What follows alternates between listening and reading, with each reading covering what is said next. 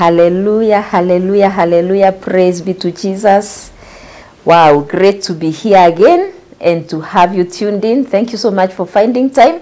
This is our usual show, the Marvelous Believer Show, and it is always a pleasure to have you. It is always a pleasure to fellowship with you and to share the word of God together. And I believe God has been teaching us, encouraging us, speaking to us, and let's share this word with as many people and friends as we can. Share the link even as we start right now. Let someone join us and let's be blessed together. So today we are going to continue sharing the word of God. And today I titled my word, The Greater Law, because I'm talking about a scripture, or I want us to discuss a scripture that is talking about laws. I believe there is a word for us. I believe this will speak to us. So I titled the word The Greater Law because I want us to look at this word and see what is this greater law that I'm talking about. So if you have your Bible somewhere, you can turn with me, or I can read for you our scripture for the day, or the main scripture. I know we will read a few more, but we can start with Romans chapter 8 and verse 2. Romans 8 and verse 2. And the Bible records, for the law of the Spirit, since it's starting with 4, like a continuation, let's start with verse 1. There is therefore now no condemnation to those who are in Christ Jesus, who do not walk according to the flesh, but according to the Spirit. And I believe Paul is now explaining why there is no condemnation for those who walk in the Spirit. So it's a continuation. So verse 2 says, for the law of the Spirit of life in Christ Jesus has made me free from the law of sin and death. For what the law could not do in that it was weak through the flesh, God did by sending his own Son in the likeness of sinful flesh on account of sin. Wow. Wow, that's powerful, by the way. That's what I want us to talk about today. The law of the Spirit of life has made us free from the law of sin and death. For what the law of the sin and death could not do, Christ has done, or God has done through Christ. Hallelujah, hallelujah. So let's begin by talking about what is law anyway, or how does this law operate? What are we talking about? Where did it start? What is the law we are calling the law of sin and death? Where did it begin? The law of sin and death began at the fall of man. When man fell from the presence of God, when man fell back in the Garden of Eden, when Adam fell. When we talk about man, we are talking about Adam, who is now the beginning of humanity. So when man fell from the Garden of Eden, he left the presence of God. He fell from the presence of God. He entered into another nature. He was removed from the nature of God, and he got into another nature. Actually, he was separated from God. And that's where the first word of spiritual death began. Because when we talk about spiritual death, we are talking about being separated from God, being away from God. That's why Paul in Ephesians says we were once dead in our trespass. We were not dead physically. We were dead spiritually in our trespass. So when man fell from the presence of God, or when he was separated from the presence of God, he died spiritually. He acquired another nature, and that's the nature of sin.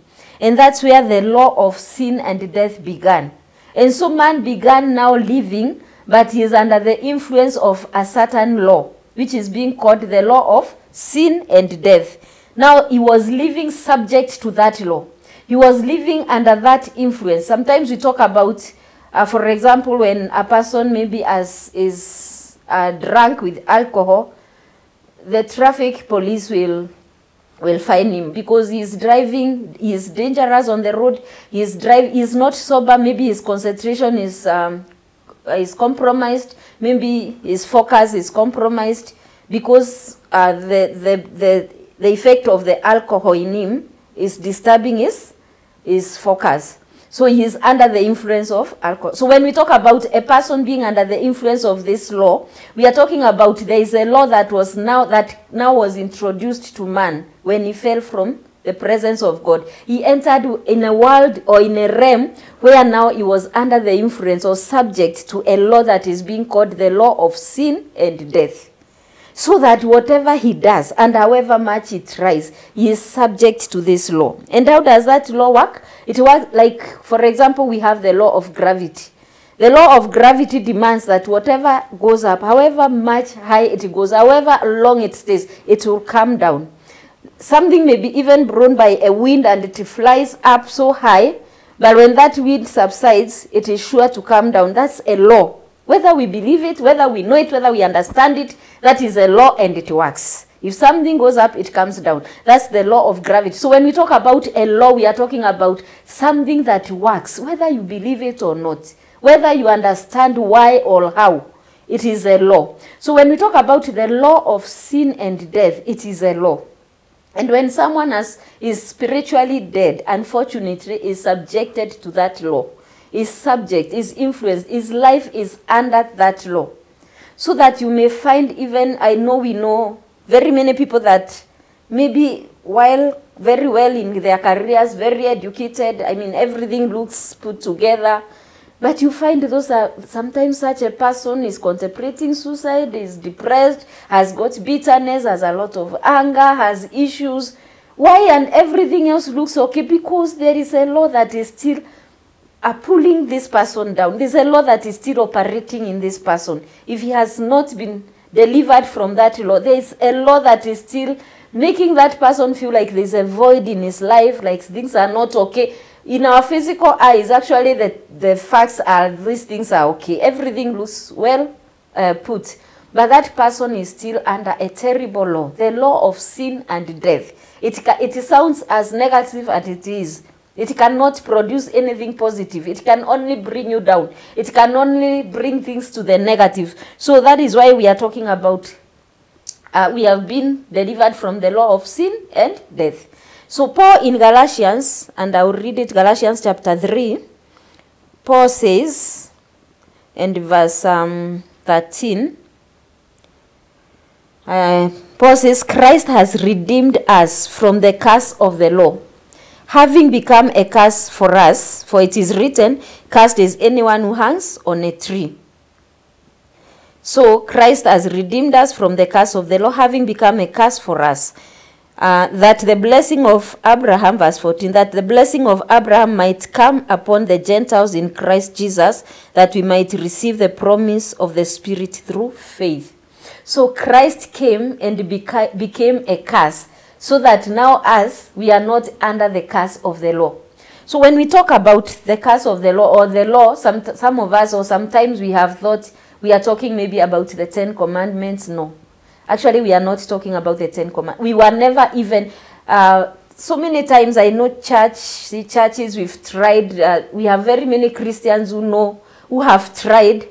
They do not steal, the 10 Commandments, they do not steal, they do not blaspheme, they do not commit adultery, they are not envious, they are, all the 10 Commandments.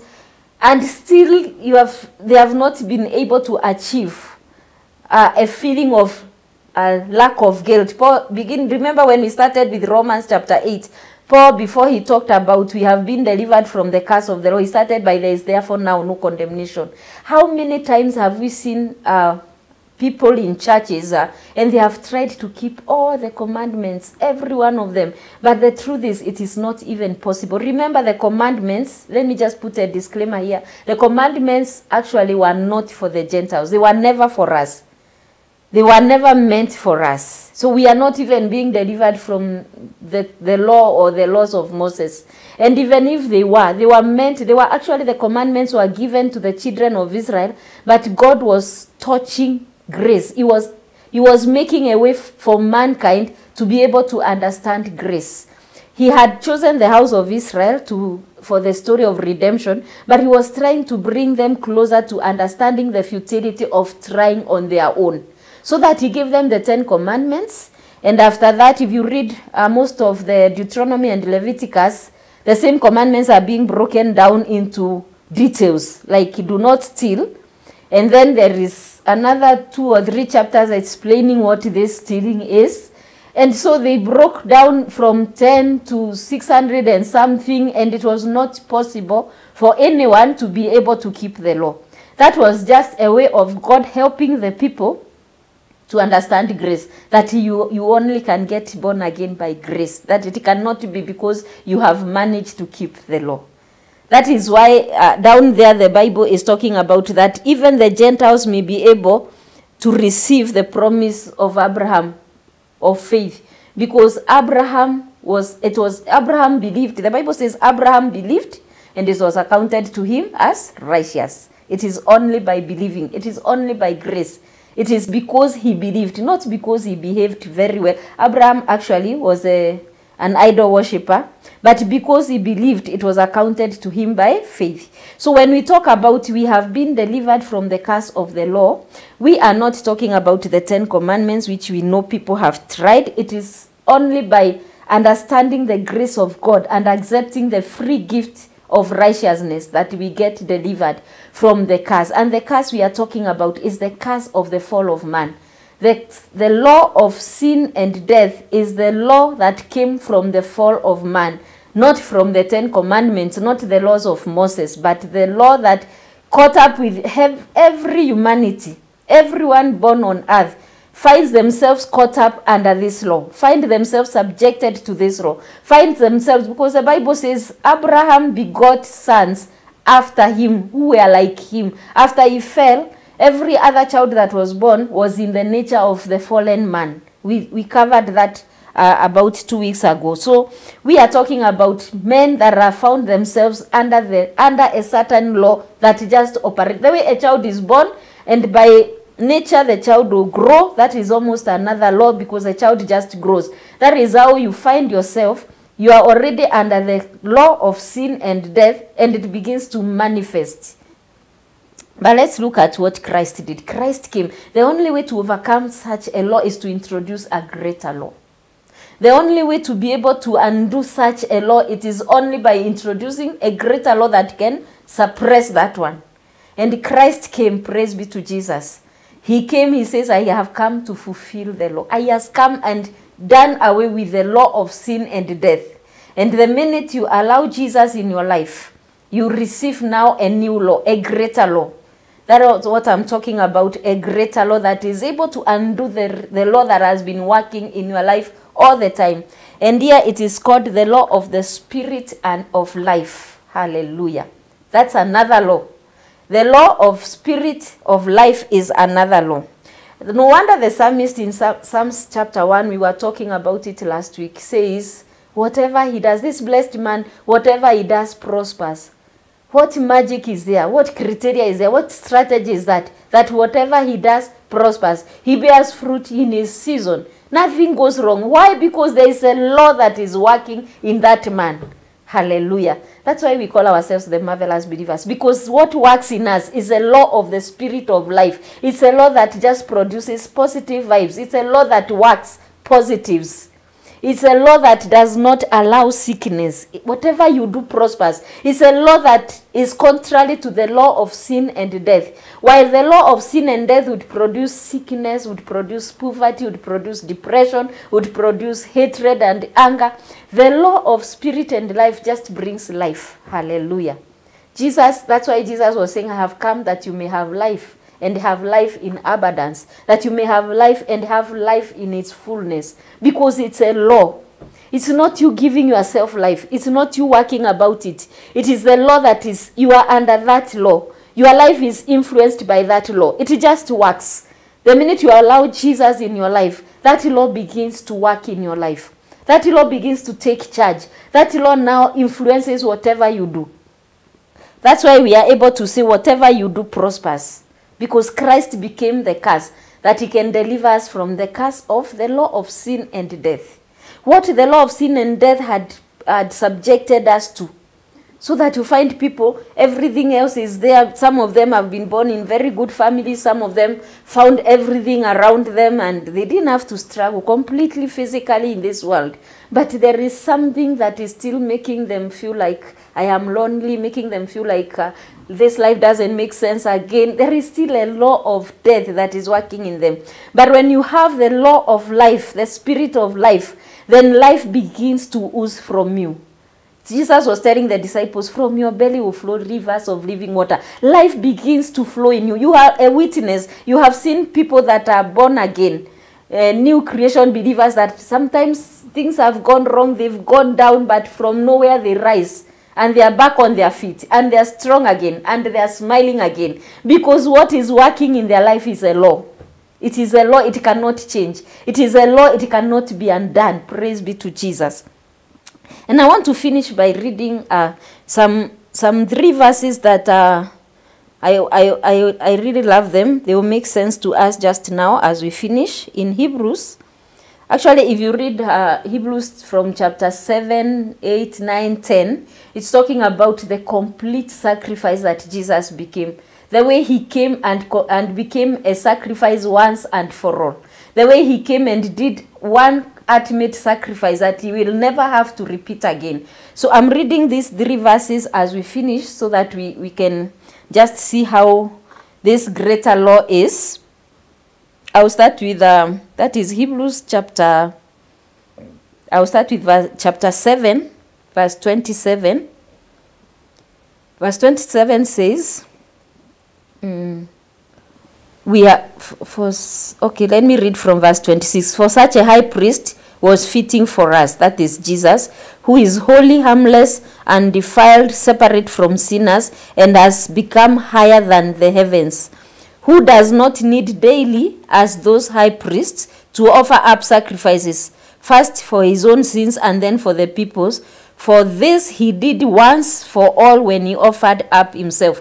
So the writer of Hebrews is saying Jesus became such a sacrifice. He did not need to be offering every day. Now today we have their sacrifice to atone for the sins. Every year we have a sacrifice to cleanse what? Every year the high priest used to do this so often. But now Jesus came and became a sacrifice. The Bible says he did once for all when he offered up himself. So again, verse chapter 9 and verse 12, the writer writes, not with the blood of goats and calves, but with his own blood he entered the most holy place once and for all, having obtained eternal redemption. He entered once and for all. He obtained eternal redemption. And chapter 10 and verse 14, he says, for by one offering he has perfected forever those who are being sanctified. So the Bible, the Hebrews is talking about having become an eternal redemption, having obtained an eternal redemption. He entered, he became a sacrifice once and for all. And now he says he has even perfected forever those who are being sanctified. So we are talking about a law that came as a greater law. And the concept I wanted to introduce with the Hebrews is that it cannot, there is none that will ever come that can be greater than this one. This became the ultimate law. This became the final. Jesus in John chapter 10 was saying, the sheep, my sheep know my voice. And he was talking about the sheep that the Father has given me. No one can snatch them from me. I have given them eternal life, and no one can snatch them from me. Why would Jesus say that with such confidence? He knew this was the ultimate sacrifice. He knew there is no other law that can come to supersede the law that he has subjected us to, the law of spirit and life. He knew that he has given us a life that cannot be taken away. He knew it was the ultimate sacrifice. It was the highest, maybe I could call it the highest bidder, the highest payment, the highest price that could ever be paid. So when Jesus is talking about no one can snatch them from me, he knows there will never be another law that will be above the law that he has given us, the law of spirit of life. So we can celebrate because we have been delivered from the law of sin and death, from the law that subjected us to failure, from the law that subjected us to spiritual death, from the law that subjected us to poverty and lack, from the law that subjected us to sickness and disease, from the law that subjected us to bitterness and anger. And we have been brought into another law. We have been subjected. We have been put under the influence of a new law. And this is the greatest law. There will never be another. And that is the law of spirit of life. That is the law that cannot allow you to go down. That is the law that will not allow sickness in your body. You just need to know it. You just need to be aware. By the way, when sickness tries to come to your body, you remember that I don't operate under this realm. There was a realm where sickness, I was subjected to sickness, but not anymore. Now I operate in a realm that is under the influence of a spirit of life. Spirit of life cannot condone sickness. Spirit of life cannot allow bitterness. Where would anger come from? Where would suicidal thoughts come from? When I know I am subjected under another law, and that is the law of the spirit of life. That is the law under which we operate. And Jesus says nobody will ever get you from there. There will never be another law. Let nothing ever make you think, or is there another one operating? It cannot. It is not possible. That is how final it is. He became the ultimate sacrifice. He paid the highest price that could ever be paid. No one else will ever pay anything. What we have received is eternal life. What we have received is the best that can ever be received now and even the life to come. So we continue to celebrate that we are now living under the law of the spirit of life, under the law that gives us an advantage, a law of favor, a law of grace, a law of advantage, and that's where we are, the marvelous believers. Hallelujah. I would wish to stop here for today. Let's just walk away and rejoice that we live under this law.